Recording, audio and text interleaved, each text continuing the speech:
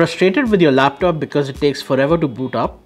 Tired of everything loading on your laptop at a snail's pace? Well, chances are that your laptop is running on a hard drive and that's what's slowing it down.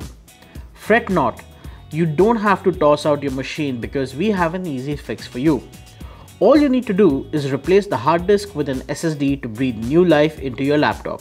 This guide, sponsored by Western Digital, will take you step by step through the whole process. Today, we will be upgrading our Asus ROG Strix Hero 2 gaming laptop.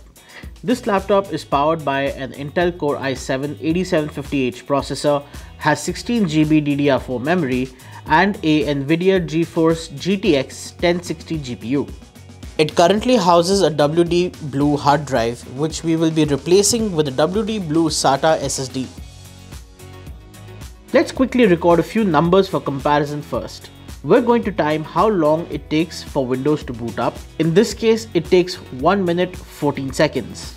Next, let's just measure how long it takes for some popular apps to load. We'll consider Google Chrome, Microsoft Word, and of course, time taken for Windows to zip a 500 MB folder of mixed files. Last but not the least, we'll run Crystal Disk Mark to measure disk speed. Now that that's out of the way, let's go ahead and upgrade your storage. We will need a few tools to make this upgrade happen. You'll need an appropriate screwdriver, a USB to SATA cable, and a Acronis True Image, a copy of which is provided for free when you purchase a WD Blue SSD. We're first going to start by cloning your internal hard drive to the SSD. To do this, simply plug the WD Blue SATA SSD into the SATA connector on the USB to SATA cable and then run Acronis True Image. Next, just follow the simple instructions on screen to clone your hard disk drive to the SSD. Once the process is complete, we're now ready to swap out the drives.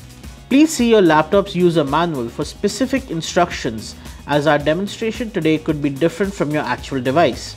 Locate all the screws on the bottom and find an appropriately sized screwdriver to take the bottom panel off. Sometimes there may be additional screws under the rubber feet of the laptop, so do ensure that you've removed those too.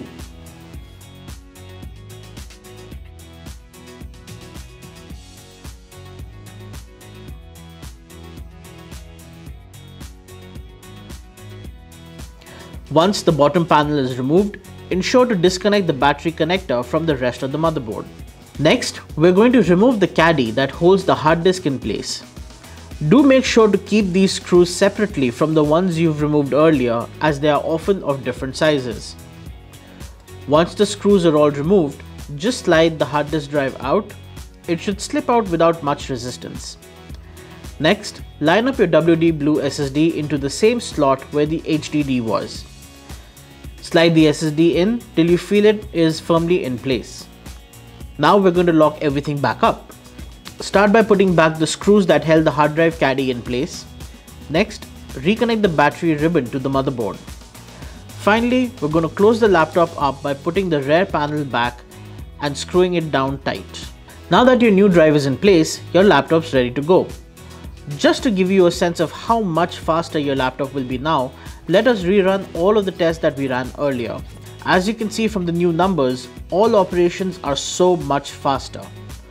Boot times are now under 15 seconds, the browser opens much faster, and the Crystal Disk Mark numbers are also notably higher.